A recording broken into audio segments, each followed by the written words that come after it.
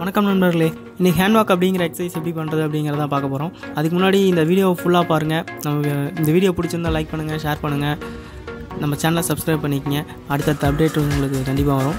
Hand walk அப்படிங்கிற exercise எப்படி பண்ணுறதுங்கிறத side வியூவில் பாருங்கள். ஸ்குவாட் பொசிஷனில் கீழே உட்காந்து கையில் அப்படியே வாக் பண்ணி புஷ்அப் பொசிஷனில் போயிட்டு அப்படியே பேக் ரிட்டன் வந்து ஸ்குவாட் பொசிஷனில் உட்காந்து எழுந்திரிக்கிறீங்க. அவ்வளோதான். கீழே காலில் உட்காடுறீங்க, உட்காந்து கீழே கை ஊனி அப்படியே புஷ்அப் பொசிஷன் வரைக்கும் அப்படியே வாக் பண்ணி போயிட்டு ரிட்டன் பேக் ஒரு 3 ஸ்டெப் 2 ஸ்டெப்பில் பேக் வந்து உட்காந்து அப்படியே எழுந்திரிச்சிடுறீங்க.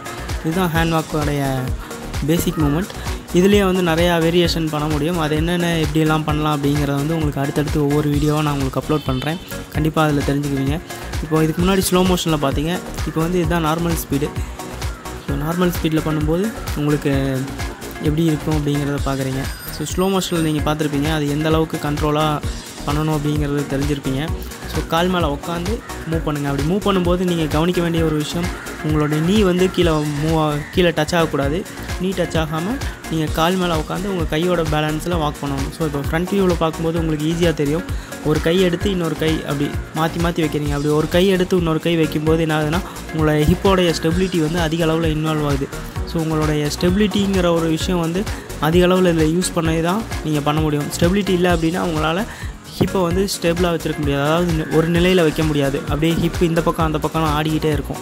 ஸோ அந்த மாதிரி ஆடாமல் இருக்கணும் அப்படின்னா உங்களோட ஸ்டெபிலிட்டி இம்ப்ரூவ் பண்ணணும். அதுக்கு இது ஒரு எக்ஸசைஸ் கண்டிப்பாக ரொம்ப யூஸ்ஃபுல்லாக இருக்கும். உங்களுக்கு இந்த வீடியோ பிடிச்சிருந்துச்சி அப்படின்னா லைக் பண்ணுங்கள், ஷேர் பண்ணுங்கள். உங்கள் நண்பர்களுக்கு எல்லாருக்குமே கண்டிப்பாக இதை ஷேர் பண்ணுங்கள். யாரெல்லாம் ஃபிட்னஸில் ஆர்வம் இருக்காங்களோ அவங்களுக்குலாம் மறக்காமல் ஷேர் பண்ணுங்கள்.